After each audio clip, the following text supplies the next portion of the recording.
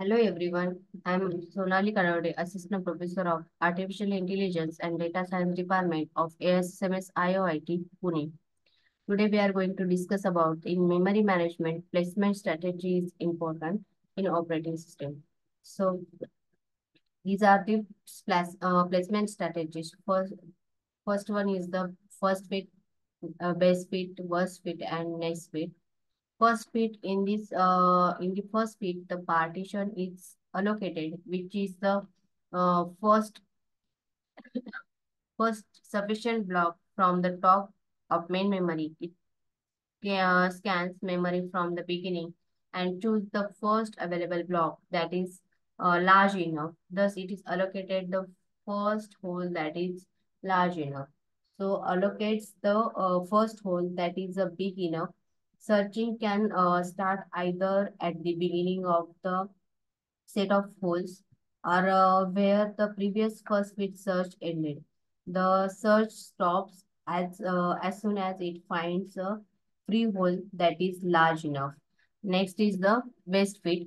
It allocates the process to the partition which is first smallest sufficient partition among the free available partition. It searches the entire list of holes to find the smallest hole whose size is greater than or equal to the size of process. So allocate a smallest hole that is a big enough. This strategy produces the smallest leftover hole. So next is the worst fit. Worst fit allocates the process to the partition, which is the largest sufficient among the freely available partition available uh, in the main memory. It is opposite to the best fit algorithm. It searches the entire list of holes to find the largest hole and allocate it to the process. So it allocates the largest hole, and this strategy produces the largest leaf over hole, which may be more useful than the smaller leaf over hole from the best fit approach. So next is the next fit. Next fit is a similar to the first fit, but it will search for the first sufficient partition from the last allocation point. So is best fit is really best. Although best fit minimizes the wastage space, it consumes a lot of process time for searching the block which is close to the required size. Also, best fit may perform poorer than other algorithm in same cases. So next is the fragmentation. What is fragmentation? As a process as loaded and removed from memory, the free memory space is broken into the little pieces. It happens after some time. The process cannot be allocated to the memory block, considering their small size and memory block remains unused. This problem is also known as the fragmentation. So there are two types of fragmentation. First one is the external fragmentation, and next is the internal fragmentation. External fragmentation, the total memory space is enough to specify a request or to recite a process in it, but it is not contiguous, so it is cannot be used. So next is the internal fragmentation. In that memory block assigned to a process is bigger, some portion of uh, memory is left unused as it cannot be used by another process.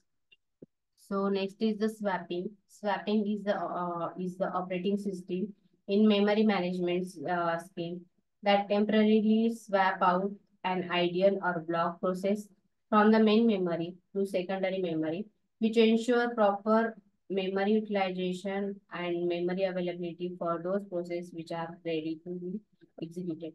So the area of secondary memory where swap out process are stored is called swap space. The swapping method forms a temporary glue to swap process in the secondary memory And in this case, the higher priority process, the process with low priority is swap out of the main memory and stored in swapped space. Then the process with high priority swaps into the main memory to be executed first.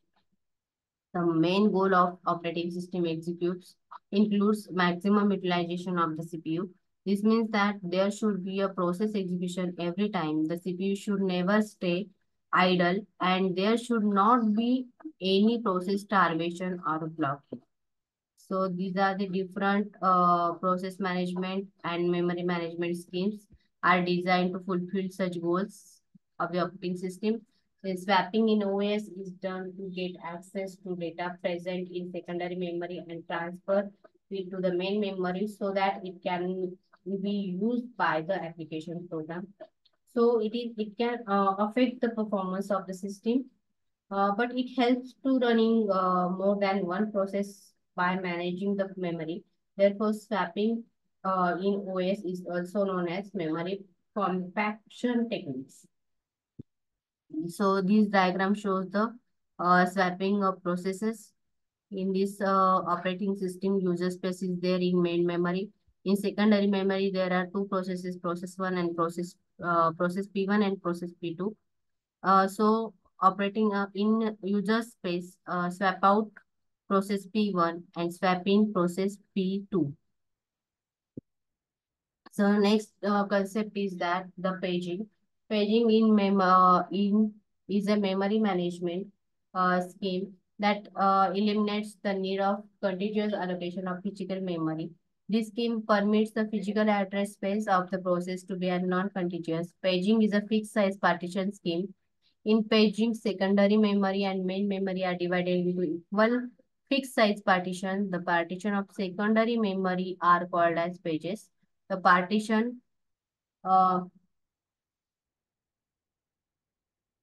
uh, partition of main memory.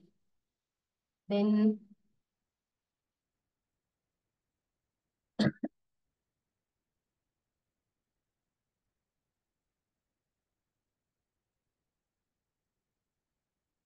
then next is the advantages of the paging are it allows to store part of a single process in non-contiguous fashion.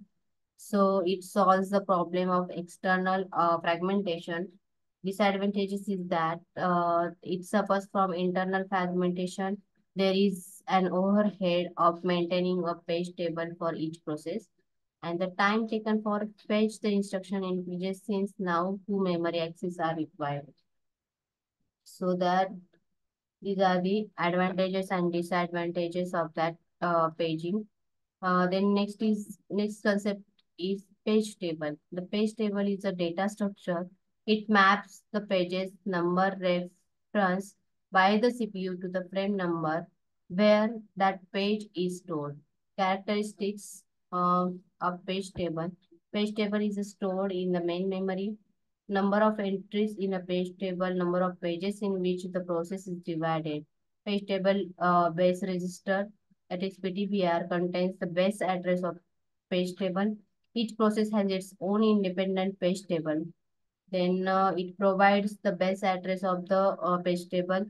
Then base address of the page table is added with the page number referred by CPU, and it gives the entry of the page table containing the frame number where the reference page is stored. So page table entry contains several information about the page. This information contained in the page table entry varies from operating system in operating system. So next is the segmentation. Segmentation is the memory management technique in which each job is divided into several segments from different sides, one from each module that contains piece that performs related functions. Each segment is actually a different logical address space of the program, where a process is to be executed. Its corresponding segmentation are loaded into non-contiguous memory. To every segment is loaded into a contiguous block of available memory. So basically, segmentation memory management works very similar to paging, but here segments are variable length a variable length, whereas the paging pages are of fixed size. So for each segment, the page table stores the starting address of the segment and the length of the segment. A reference to the main memory location includes a value that identifies a segment and an offset. So this is the segment table. In that, it maps two-dimensional logical address into one-dimensional physical address. Each table entry has base address and limit.